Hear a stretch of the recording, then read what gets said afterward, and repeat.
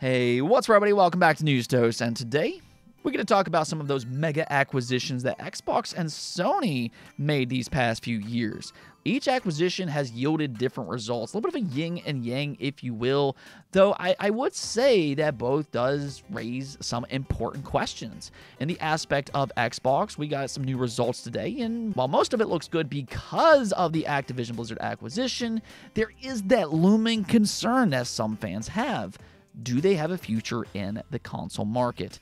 And a little bit of a spoiler alert here, but yes, I absolutely believe that they do, and I'm going to explain all of that here in just a little bit. Now, as for PlayStation, they've had a lot of trouble with Bungie up to this point. Sony doesn't seem to be overly satisfied with that mind-boggling $3.6 billion that they paid for Bungie. I mean, I thought that was an overpay in the first place. I know a lot of people did, for that matter. And now we're all just kind of speculating about their future and what Sony has planned for them next. And I think by this point, a harsh reality is about ready to hit. Before we get started, though, do make sure to hit that subscribe button if you like these type of updates. That way, every time I make a new video, you'll be one of the first to get notified. So do hit those buttons. But with that said, let's just go ahead and have some fun and jump right into it, starting off with PlayStation VR 2. Now, we talked about this the other day. Sony temporarily slashed the prices for their VR 2 headset by $200. This is in direct correlation with their PC adapter that goes live next month on August 7th. And this does give them one unique advantage over other high-end VR headsets. It'll be the only device that you can play both PlayStation and PC VR games. So that is actually a very cool feature, and the fact that it's currently marked down to $350, and even though the PC adapter is an extra $60, that's still $240 less than the Valve Index and its base station combo. So this, by all means, is an incredible deal if you want a high-quality VR headset. And to no surprise whatsoever, yeah, this has helped them move a lot of new units to more customers. Reportedly, PlayStation VR 2 sales have risen by more than 2,000% since this deep discount. So, that sounds like great news for Sony, but I do feel that it's important to note that this information still lacks context. Yes, a 2,000% increase sounds very impressive on paper, because in some ways it absolutely is. But at the same time, you do also have to consider the original number that it's increasing from. So, in other words, if its sales were already low in the first place, which by all indication it was, well then a 2,000% increase might not necessarily be as significant as it initially sounds. It's kind of like me saying, well, the upcoming Concord launch will see a 100% increase in concurrent players on Steam compared to its open beta, which was just 2,300. I mean, a 100% increase sounds nice, but in reality, that would mean it only has 4,600 players for its launch, and in the grand scheme of things, that is still ultimately a flop. So, percentage increases are nice, but it definitely doesn't tell the entire story either. So I can't sit here and say that this is groundbreaking for the PSVR 2 and that it's going to save that device, because in all truth, we don't really know that information. The good news is that I'll say what we do know is that the inclusion of PC and its discount is at least drawing new interest, and that's what we're seeing here. And now we'll just kind of see if they can sustain that success enough for Sony to further commit into VR technology. I do think that's the big question with PSVR 2 right now. How much more of a commitment are they going to make to that device? Moving on, though, apparently it's been a great week for controller collectors out there. Sony just announced their limited edition Astrobot controller. I think that thing looks amazing. And now, on top of that, Xbox also got in on the action because they just announced their special edition Cipher controller. You can see it here, and it's got a translucent blue design with accented rubberized grips. It almost kind of reminds me of Cortana to a degree. I know a lot of people have been referencing the Deadpool controller. Some of you all are sick, but honestly, I think the design looks really good here. This is probably one of my favorite designs that they've made, and that's saying a lot because, it's no secret that they make a lot of controllers, and they do a good job with them for that matter. So I'm really impressed with this one, and I might actually have to go out and get this one myself. Maybe I'll make a YouTube short about it or something. But if you are interested in this controller, it's going for $70, or you can get it at VGP for $58. I'll go ahead and leave a link below, but you can pre-order it right now, and it's supposed to release on August 13th. Okay, so speaking of Xbox, they're kind of a weird company. Now, that doesn't mean that I don't like them, because I do. But I think that we can all admit that they're kind of a weird company to gauge and to figure out their business strategy. I mean, by this point, they are doing things that we have never seen before from any other platform holder. They were the first to put their games on PC, day and date. They were the first to heavily emphasize subscription gaming with day one first-party games. And they are also the only platform holder that puts their games on opposing platforms like PlayStation and Nintendo. Now, that's only with a select few games, but what I'm trying to say here is that they do things a little bit differently than what we see from their direct competitors. And because of all of that, Xbox is constantly scrutinized and bombarded with questions about this strategy, its sustainability, and right now, I'd say more importantly, about the future of Xbox consoles. And that question there has once again reared its ugly head because Microsoft just revealed their Q4 financial results. Now, obviously, Microsoft as a company is making a never-ending amount of money, as they always do. But as for their gaming division, because that's what we care about, you can see here posted up by Tom Warren that gaming revenue is up by 44%, which sounds absolutely incredible. We'll come back to that here in just a moment. But Xbox Content Services revenue is also up by 61%. Again, very, very impressive. But then there's the Xbox hardware, and this is what a lot of people are keying in on.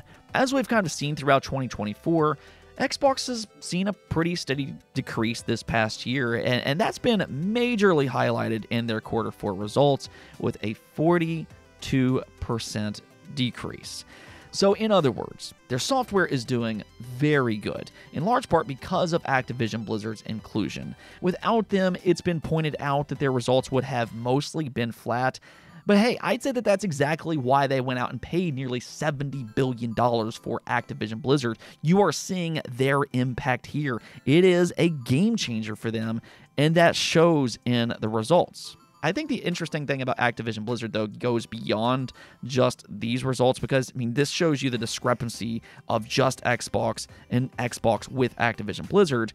But I think what's going to be even more interesting is the results for next year, because then you're going to be able to compare Activision Blizzard games with and without Xbox Game Pass. How much is something like Call of Duty going into Game Pass day one? How is that going to impact them going forward? And that's something that we're going to learn next year over time.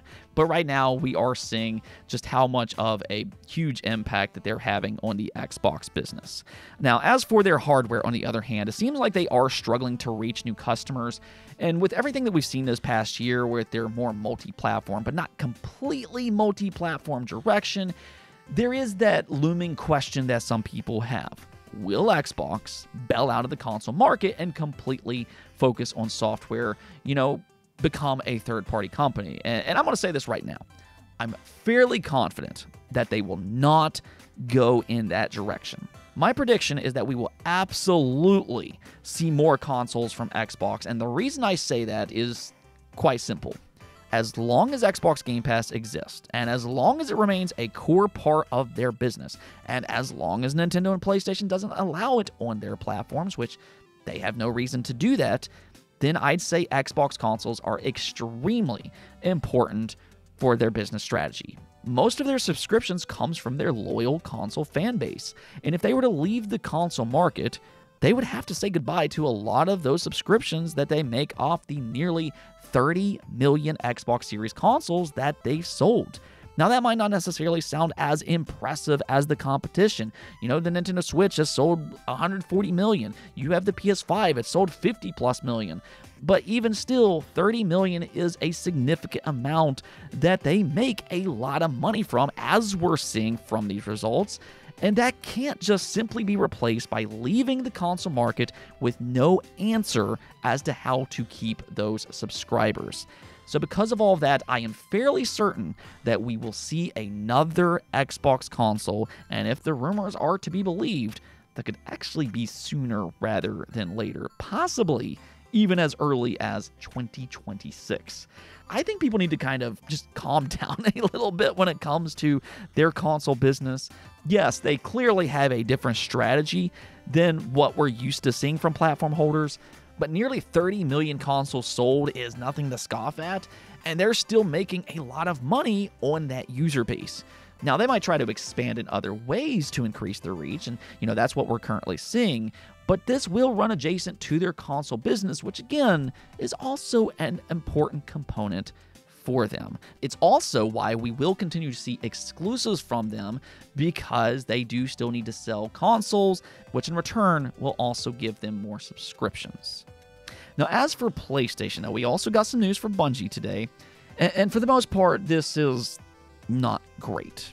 Now, there is one silver lining here to at least some extent. I'll get into that here in just a second. But you can see here posted up by Jason Schreier. He said Sony's Bungie is shrinking from 1,300 people to 850, 220 laid off, 155 moving to Sony, 75 to a new studio. That's actually since been corrected to 40 people. But Bungie said that we were overly ambitious, our financial safety margins were subsequently exceeded, and we began running in the red. And that's why we're unfortunately seeing layoffs and major changes within Bungie. Sony is not happy with the results that Bungie has delivered post-acquisition. We've kind of known this to at least some extent for quite a while. Multiple reports came out last year and even earlier this year that Sony wasn't necessarily thrilled with them. Sony paid $3.6 billion for the buyout, so they expect consistent results, and Bungie just hasn't lived up to that price tag, and I don't think that there's any other way to spin it. This acquisition has not gone well, but there for a while, there was hope that maybe they could get things turned around with the new Destiny 2 expansion, Final Shape. It reviewed pretty well, and there was a surge of players when it first released, but apparently it still wasn't enough. So, it's always sad to see people lose their jobs. This is something that it's always hard to talk about, but I think by this point, a lot of this has to fall on Bungie's management. When they first got acquired, they said that they were going to stay fully independent. And hey, that sounds great and everything. But at the end of the day, you still have to deliver and meet expectations for your parent company, in this case being Sony. And I think Sony has kind of gotten to their breaking point. Reports are already claiming that Sony is taking more control from Bungie, and that doesn't necessarily mean that Bungie's games will suddenly be exclusive to PlayStation, but they will manage them a lot closer, and they're not just going to give them freedom to do whatever they want. The idea of them being independent is kind of waning by this point.